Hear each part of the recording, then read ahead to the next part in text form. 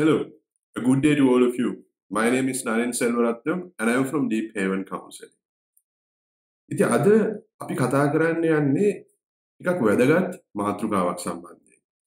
ඒ වගේම තමයි මේක ගොඩක් කට්ටිය සමහරවිට ආශාව තියෙන හැබැයි හරියට තේරුම් ගන්න බැරි මාතෘකාවක්. ඒ තමයි පුද්ගලයෙක්ව මෝහනය කරන්නේ කොහොමද කියලා. දැන් මීට දවස් කීපයකට කලින් මම මගේ YouTube එකේ තියෙන community section එකෙන් දාලා කිව්වා ඕගොල්ලෝ කැමතිද කියලා හිප්නොതെරපි සම්බන්ධයෙන් යම්කිසි ප්‍රමාණයක් ඉගෙන ගන්න. මෙච්චර කාලයකට අපි ගොඩක් වෙලාට විශේෂයෙන් මම මගේ ආයතනයෙන් කරේ මෝහනය කියන එක කරන්නේ කොහොමද සම්බන්ධයෙන් වැඩමුළු කරන එක හරි regulated courses ඒ කියන්නේ පාඨමාලා කරපු එක හරි තමයි. එතකොට ඒ වගේම අපි සමහරලාට මේක අපේ සමහර clientsලා එක්කත් පාවිච්චි කරා. ඉතින් මට තේරිච්ච දෙයක් තමයි ගොඩ වෙලාවට බොහොම සුළු ට්‍රේනින් එකක් ගත්ත කට්ටිය හිප්නොതെරපි කියන එක කරනවා. ඒකෙන් ඕගොල්ලෝගේ ගැටලු නැති කරලා දාන්න පුළුවන්. ඕගොල්ලෝගේ තියෙන සමහර ප්‍රශ්න අමතක කරලා දාන්න පුළුවන්. මෙන්න මේ වගේ විවිධ જાතියේ එක එක තර්ක ගෙනල්ලා මට හිතෙනවා සමහරලාට ඒකෙන් පුද්ගලයෝ බිස්නස් එකක් කරගෙන කියලා මේ දේ. මම කොයි මොහොතකවත් හිතන්නේ නැහැ මේ වගේ දේවල් ව්‍යාපාරයක් විදියට පුද්ගලයෙක් කරන්න ඕන. ඒ වගේම තමයි ප්‍රශ්නයක වැටිලා ඉන්න පුද්ගලයෙක්ගෙන් ආයෙ ගිහිල්ලා ඒ වගේ දේවල් කරනවා කියලා මුදල් අය කරන එකෙන් මම හිතන්නේ ඒ පුද්ගලයාට කිසිසේත්ම හොදක් වෙනවා කියලා විශේෂයෙන් මේ ඉන්න ගැටලුවෙන් එළියට එන්න. ඉතින් මෙන්න මේ වගේ කාරණා නිසා මම හිතුවා බොහොම සරල වශයෙන් මේ මෝහනය කියන එක මොකක්ද කියලා ඕගොල්ලන්ට අවබෝධයක් දෙන්න. දැන් මගේ කරන මෝහන ක්‍රමවේදය මොකක්ද කියන එක සම්බන්ධයෙන් අපි රිසර්ච් පේපර් එකක් ලියලා තියෙනවා. මම පේපර් එකේ ලින්ක් එක පල්ලෙහාට දාන්නම්. ඒ වගේම තමයි ඉදිරියේ එන සතියේ ඕගොල්ලොන්ට පෙනේ මම ඒක සම්බන්ධයෙන් තව වීඩියෝ එකක් අප්ලෝඩ් කරනවා. හැබැයි ඒ වීඩියෝ එක ඉංග්‍රීසියෙන් තමයි කරන්නේ. මොකද පේපර් එකේ තියෙන සමහර සිංහල වචන ඉංග්‍රීසි වචන වලට අදාළ සිංහල වචන මොනවද කියලා මට හොයාගන්න බැරි වෙච්ච නිසා. නමුත් ඕගොල්ලන්ට ඒක ඩවුන්ලෝඩ් කරලා පේපර් එක කියවන්න පුළුවන්. නමුත් මේ පේපර් එක කියවන එක අපි දෙවෙනි ස්ටෙප් එකක් විදිහට තියාගමු. අපි මුලින් තේරුම් ගමු මෝහනය කියන්නේ මොකක්ද කියලා. මම මෙතන මගේ මේ ලැප්ටොප් එකේ දාලා තියෙනවා ප්‍රශ්න ටිකක්. දැන් පළවෙනි ප්‍රශ්නේ බලමු. මෝහනය කියන්නේ මොකක්ද? සමහර පුද්ගලයෝ උත්සාහ කරනවා මේ මෝහනය කියන එක හරිම අසාමාන්‍ය දෙයක්. අර මේකත් එක්ක ඇටැච් වෙච්ච පොඩි එනිග්මා එකක් තියෙනවා. ඉතින් මේක පටන් ගන්න කලින් කියන්න ඕන මම වෘත්තීය මනෝවිද්‍යාඥයෙක්. මම සායනික මනෝවිද්‍යාඥයෙක් නෙමෙයි. මම මනෝවිද්‍යාව සම්බන්ධයෙන් කතිකාචාර්යවරයෙක්. එතකොට දැනට මම මනෝවිද්‍යාව සම්බන්ධයෙන් ලෙක්චර්ස් කරනවා ලෝකල් යුනිවර්සිටිස් වල. ඊට අමතරව මම මගේ ප්‍රැක්ටිස් එක කරගෙන යනවා. ඒක තමයි ඩීප් හෙවන් කවුන්සලින් කියලා කියන්නේ. දැන් හරි. අපි කතා කර හිටියේ මෝහනය සම්බන්ධයෙන්. මේ මෝහනය කියන එක මම කලින් කිව්වා වගේ සමහර මිනිස්සු හිතන මේක මේ හරි අසාමාන්‍ය දෙයක් කියලා. මේක කොහෙත්ම අසාමාන්‍ය දෙයක් නෙමෙයි. මෝහනය කියලා කියන්නේ ඇත්තටම දැනට මෝහනය සම්බන්ධයෙන් පිළිගත්ත ඩෙෆිනිෂන්ස් තුනක් තියෙනවා. පළවෙනි එක තමයි මෝහනය කියලා කියන එක පුද්ගලයෙක්ට රිලැක්සේෂන් එක ගෙනන්න පුළුවන් දෙයක් කියන එක. අපි ඒකට කියන්නේ a focused state of relaxation කියලා. අපි පුද්ගලයෙක්ව මෝහනය කරන එකෙන් ඒ පුද්ගලයාගේ තියෙන ෆෝකස් එක නැරෝ කරලා එක්තරා ස්ථානයකට විතරක් කියනවා. ඒ කියන්නේ සමහරට මම ඔයාව මෝහනය කරනවා නම් මට පුළුවන් ඔයාගේ ෆෝකස් එක මොකක් හරි එක සිතුවිල්ලකට එහෙම නැත්නම් මොකක් හරි විෂුවලයිසේෂන් එකකට මොකක් හරි ඉමේජිනේෂන් එක පාවිච්චි කරලා ගන්න මොකක් හරි දෙයකට මම ඔයාගේ ෆෝකස් එක ගේනවා. ඉතින් මේ ෆෝකස් එක ගේන එකෙන් මට පුළුවන් ඔයාට රිලැක්සේෂන් එක වගේ එකක් අරන් දෙන්න. දැන් කෙනෙක් අහන්න පුළුවන් ඉතින් මට රිලැක්ස් වෙන්න ඕනේ ඇයි කියලා. අපි හිතුවට අපිට ගොඩක් මානසික ගැටලු තියෙනකොට අපේ තියෙන කාම්නස් එක අපිට නැති වෙනවා. අපි නිකන් පැනික් වෙන්න ගන්නවා. අපි සමහර ඇන්ක්ෂස් වෙන්න ගන්නවා. ඉතින් මේ ගැටලුත් එක්ක සමහර කට්ටියට දැනෙන්න පුළුවන් මේගොල්ලෝ හුස්ම ගන්න එකේ චේන්ජස් සිද්ධ වෙනවා. එතනින් එහාට ගියාම මේගොල්ලෝගේ නිකන් හෘද ස්පන්දනය වැඩි වගේ දැනෙනවා. නිකන් බය වෙලා වගේ ඉන්නවා නම් ඉතින් ඒ වගේ ගැටලු වලට මේක ගොඩක් කරට උපකාරී වෙනවා. කෙනෙක්ට නිදා ගැනීමේ අපහසුතාවයක් තියෙනවා. රැයට නිදා ගන්නකොට අපි තියෙනවා ස්වයං මෝහනය කියලා. ඔයගොල්ලන්ට මගේ channel එකේ හොයාගන්න පුළුවන් ස්වයං මෝහනය සම්බන්ධයෙන් මම හදලා තියෙන tracks මොනවද කියලා. මේ ස්වයං මෝහනය කියන එකත් ඔයාලට පාවිච්චි කරන්න පුළුවන් නිින්ද වගේ ගන්න. මොකද ඔයා නොදැනුවත්ව ඔයාගේ බොඩි එක slow down වෙන්න ගන්නවා.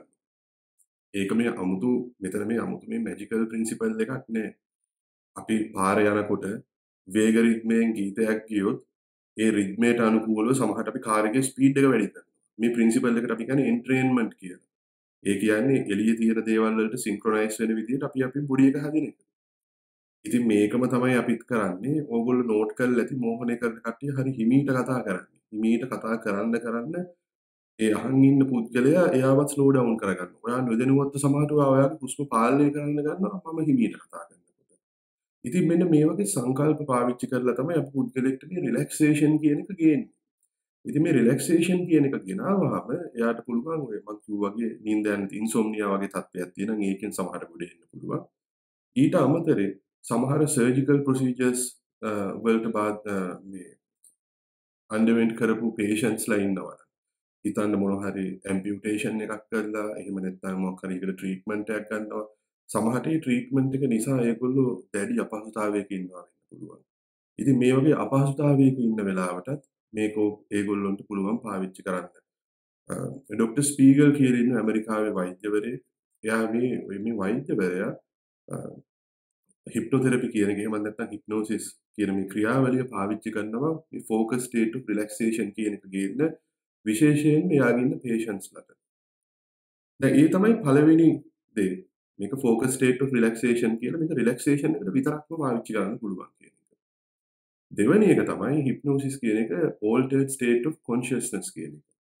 දැන් අපේ කොන්ෂස්නස් එක සම්බන්ධයෙන් අපිට අවබෝධයක් තියෙනවා. හරි මේ මම කියන පුද්ගලයා මේ ඉන්නේ මට දැනෙන මේ රියැලිටි එකේ තමයි මම දැන් මේ ඉන්නේ. හැබැයි මට පුළුවන් මෝහනය තුලින් ඔයාව ගෙනියන්න වෙනත් රියැලිටි එකකට.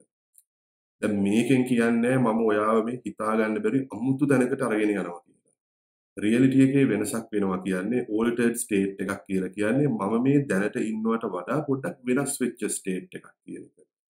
දැන් අපිට මෝහනය කරනකොට මෝහනයේ තියෙන ප්‍රධාන සංකල්ප තුනක්. absorption, dissociation and suggestibility කියලා suggestions කියන එක.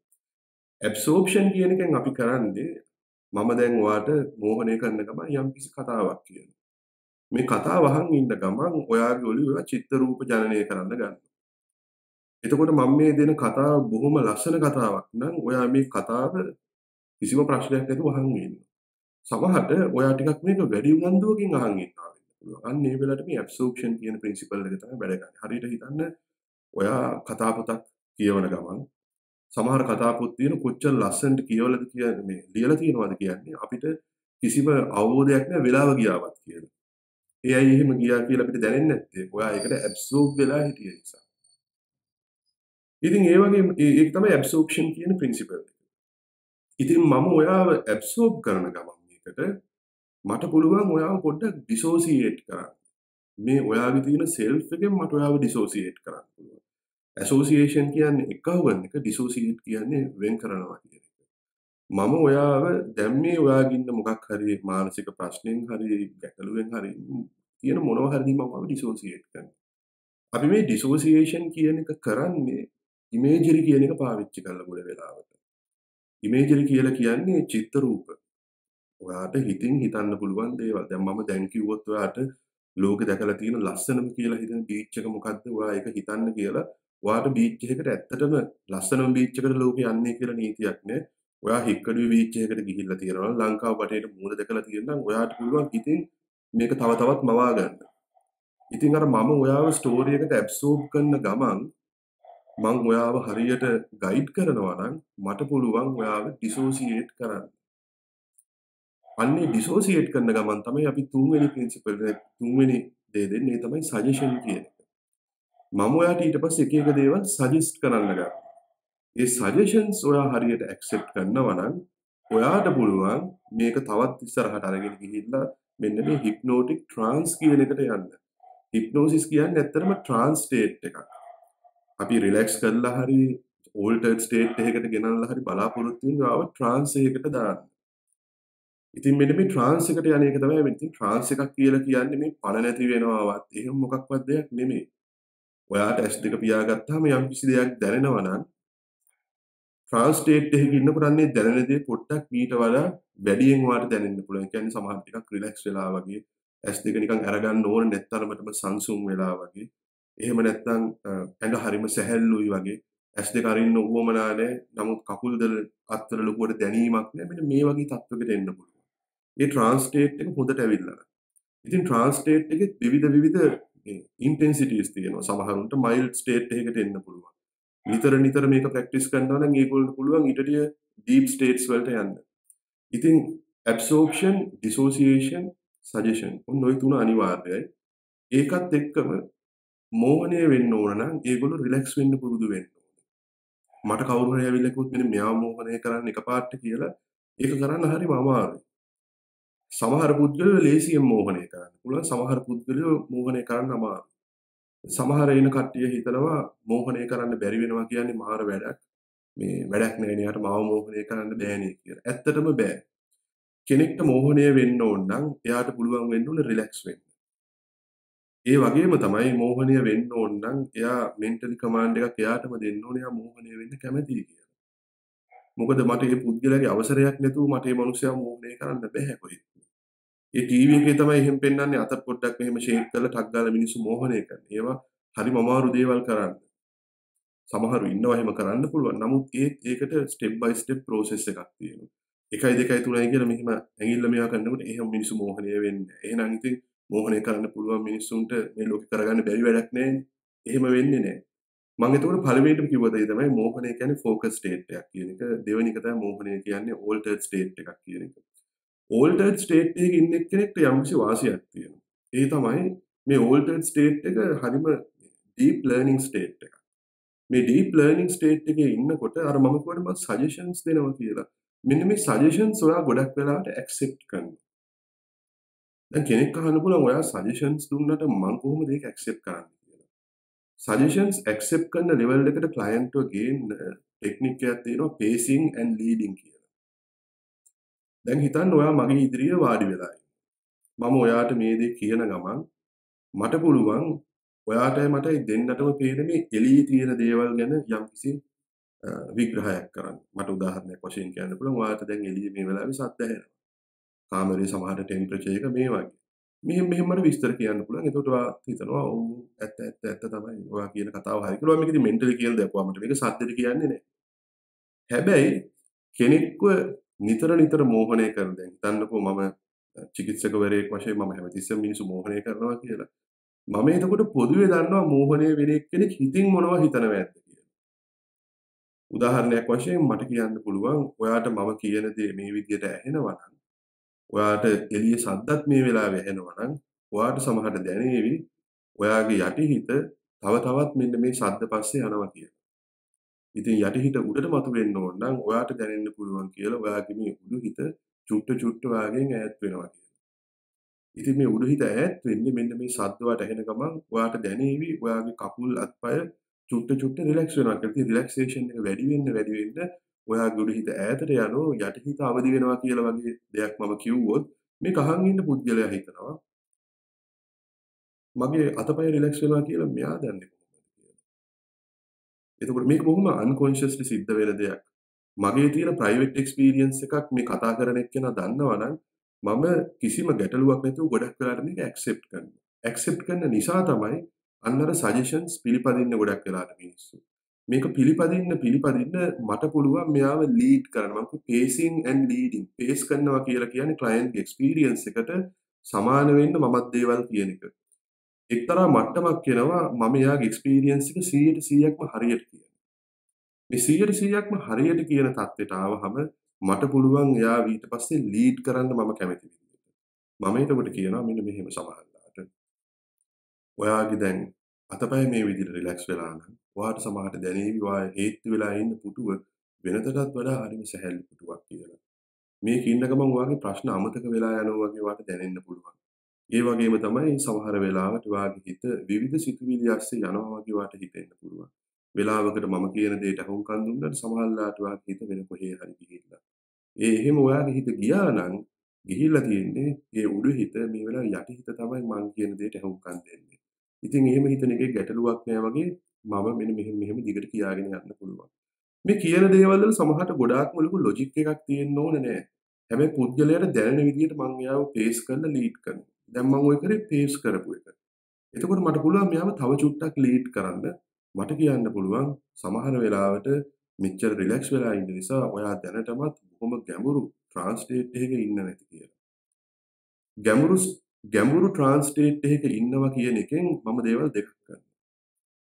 එක තමයි පුද්ගලයාට එතකොට ආගිව් කරන්න තියෙන්නේ එයා ඉන්නේ ගැඹුරු ස්ටේට් එකකද මයිල්ඩ් ස්ටේට් එකකද කියන එක විතරයි. එයා ආගිව් කරන්නේ එයත් එක්ක ඒ විදිහට නම් එයා ඕල්රෙඩි ඇක්සෙප්ට් කළා එයා මොනවම හරි જાතියක ට්‍රාන්ස් එකක තමයි දැන් ඉන්නේ කියලා. එතකොට ඔයාලට තේරෙනවා ඇති මෙතන ගොඩක් වෙලාවට වෙන්නේ භාෂාවේ යම්කිසි මැනිපියුලේෂන් එකක් කරන එක. පුද්ගලයෙක් මෝහනය කරන්න අමාරුයි නිකන් ඩිරෙක්ට් ප්‍රොම්ප්ට්ස් දීලා. ඒකට ගොඩක් වෙලාවට අපිට ට්‍රේනින් එක ගන්න ඕන මේ ලැන්ග්වේජ් මැනිපියුලේෂන් එක කරන්නේ කොහොමද කියන එක. ඉතින් මේක එරික්සෝනියන් හිප්නොതെරපි වල බොහොම ගැඹුරෙන් කියලා දීලා තියෙනවා කොහොමද කියලා මේ වගේ මේ ලින්ග්විස්ටික් මැනිපියුලේෂන්ස් කරන්න කියලා. මම අර කිව්ව පේපර් එකේ මම ඕගොල්ලන්ට එක්සාම්පල්ස් දීලා තියෙනවා කොහොමද මේ වගේ මැනිපියුලේෂන් එකක් ඇත්තටම අපි කරන්න කියලා. ඉතින් මේක ඔයාලට කරන්න පුළුවන් එකක්. දැන් මම මේ කිව්වේ පළවෙනි ඩෙෆිනිෂන්ස් දෙක. ෆෝකස් ස්ටේට් එකක් කියන්නේ මොකද්ද? ඕල්ටර්ඩ් ස්ටේට් එකක් කියන්නේ මොකක්ද? ඉතින් මේ වගේ තව ගොඩාක් ප්‍රින්සිපල් තියෙනවා අපිට පුද්ගලයෙක්ව ට්‍රාන්ස් එකකට දාන්න පුළුවන්. ඉතින් තුන්වෙනි එක තමයි පුද්ගලයෙක් එක්ස්පෙක්ට් කරන එක. මට මෝහනය වෙන්න ඕන කියලා මම හිතුවොත් මට මෝහනය වෙන්න පුළුවන්. හිතන්න මම යනවා දේවාලයකට. හිතන්නකො කතරගම කියලා. අපි කතරගම ගියාම සමහරලාට ලස්සනට මියුසික් සද්දෙනකොට අපිටත් හිතෙනවා නිකන් නැටුවා නම් හොඳයි වගේ. කියලා සමහරට අපි කිසිම දෙයක් හිතන්නේ නැතුව අපිත් යනවා අර කාවාඩි මේකත් අරගෙන නටන්න. ඇයි එහෙම කරේ? සමහර මේක මේ හිතින් හිතලා නෙවෙයි නිකන් ඉබේටම වෙච්ච දෙයක්. නමුත් මම සමහරලාට හිතනවා කතරගම යන්න කලින් අද නම් ආවොත් මම අනිවාර්යයෙන්ම නටනවා තමයි කියලා. එතකොට මගේ එක්ස්පෙක්ටේෂන් එකට මැච් වෙන්න මේ කෙනෙකුට මම සමහරට ඒක කරනවා. ඉතින් මේ වගේ ඉතින් කෙනෙක්ට කියන්න පුළුවන් එක්ස්පෙක්ටේෂන් එකට අනුව නම් කරන්නේ මෝහනේ වැඩක් තියෙද කියලා. නෑ පුද්ගලයන්ගේ එක්ස්පෙක්ටේෂන් එක අපි මීට් කරනවා කියන්නේ තෙරපියුටිකලි හරිම බෙනිෆිෂල් දෙයක්. සමහර පුද්ගලයෝ හිතන්න පුළුවන් ඒගොල්ලොන්ට මේ විදිහට රිලැක්ස් වුණොත් ඒගොල්ලොන්ගේ ජීවිතේ හරියාවි කියලා ඉස්සරහට. සමහරට නැති වෙච්ච නිින්ද හම්බ වේවි කියලා. ඉතින් අපිට ඒකට යන්න පුළුවන් නම් ඒ පුද්ගලයාත් එක්ක ඒක වැරදි දෙයක්වත් නරක දෙයක්වත් නෙමෙයි. ඒක බොහොම හොඳ දෙයක් වාට ඒ විදිහට කරන්න පුළුවන්. ඉතින් ඕක තමයි ඩෙෆිනිෂන් ඕක තමයි තුන්වෙනි ඩෙෆිනිෂන් එක. එතකොට ওই විදිහට අපි දැන් ඩෙෆිනිෂන් තුනක් කතා කරලා තියෙනවා. ඉතින් මේ ඩෙෆිනිෂන් තුනත් එක්ක අපි බලමු අපේ ඇතුලේ මොකද මේ ඉන්ටර්නලි සිද්ධ වෙන්නේ කියලා කෙනෙක් මොහොනේ වෙනකොට. බේසිකලි ෆ්‍රොයිඩියන් සයිකෝඇනලිසිස් වලට අනුව අපේ තියෙනවා අන්කොන්ෂස් මයින්ඩ් එක කොන්ෂස් මයින්ඩ් එක. එතකොට මේ කොන්ෂස් කියලා කියන්නේ අපේ අවයාර්නස් එකේ තියෙන දේවල්. මේ වෙලාවේ මම දන්නවා දැන් මේ උදේ වෙලාවක් ඉර එළිය පායලා මෙන්න මේ වගේ ඔක්කොම දේවල්. නමුත් යටිහිතේ මගේ තියෙන්නේ මම නොදන්න දේවල්. සමහරට මම අනිත් පුද්ගලයන්ට ඉරිසියා කරනවා වෙන්න පුළුවන්. ඒක මම දන්නේ නැහැ හැමතිස්සෙම. ඒගොල්ලෝ කරන දේවල් වලට මම නෙගටිව්ලි රියැක්ට් කරනවා. ඒ රියැක්ට් කරන්නේ අර මගේ යටිහිතේ තියෙන යම් දේවල් නිසා. ඒක ගැන මට අවබෝධයක් නැහැ. අපි එතකොට මෝහනය කරන එකෙන් බලාපොරොත්තු වෙන්නේ මෙන්න මේ කොන්ෂස් මයින්ඩ් එක ඩෝමන්ට් කරන. ඒ කියන්නේ පල්ලෙහාට ගෙනල්ලා අන්කොන්ෂස් මයින්ඩ් එක උඩට ගේන්න. මේක කරන එකෙන් ඉතින් කෙනෙක්ට ආගියු කරන්න පුළුවන් මේක වෙන්නේ කොහොමද කියලා. ඉතින් ඇත්තට මේක හරිම අමාරුයි කියන්න. යටිහිත කියන්නේ ඇත්තටම මොකක්ද ඒක කොයි මොහොතේද එන්නේ කියලා. සරල වශයෙන් නිර්වචනය කරනවා නම් තමයි ඔය මං කිව්ව විදිය. නමුත් ඒක ඊට වඩා කොම්ප්ලිකේටඩ්. සිග්මන්ඩ් ෆ්‍රොයිඩ් දැක්ක විදියට නෙවෙයි ඩොක්ටර් මිල්ටන් එරික්සන් දකින්නේ යටිහිත කියන්නේ මොකක්ද කියලා. එතකොට ඔයා සමහරට දැන් ඉන්න මේන්ස්ට්‍රීම් සයන්ස් කරන සයන්ටිෆික් මෙතඩ් එක පාවිච්චි කරන නියුරෝසර්ජන් කෙනෙක්, නියුරොලොජිස්ට් කෙනෙක්, එහෙමත් නැත්නම් කොග්නිටිව් සයිකොලොජිස්ට් කෙනෙක් හම්බුනොත් ඒගොල්ලෝ කියන්න පුළුවන් එහෙම යටිහිත කියලා දෙයක් සමහරට ඇත්තෙත් නෑ කියලා. ඉතින් මොකද සයිකොලොජි කියලා කියන්නේ යුනිෆයිඩ් සයන්ස් එකක් නෙමෙයි. අපේ තියෙනවා විවිධ තෝට් ස්කූල්ස්. මේ එක තෝට් ස්කූල් එකකින් කියන්නේ එක දේවල්. සමහර වෙලාවට ඒවා කන්වර්ජ් වෙනවා ඒකේ තියෙන සිමිලරිටි එකට. සමහර වෙලාවට ඒවා හාත්පසින්ම විරුද්ධ මත වෙන්න පුළුවන්.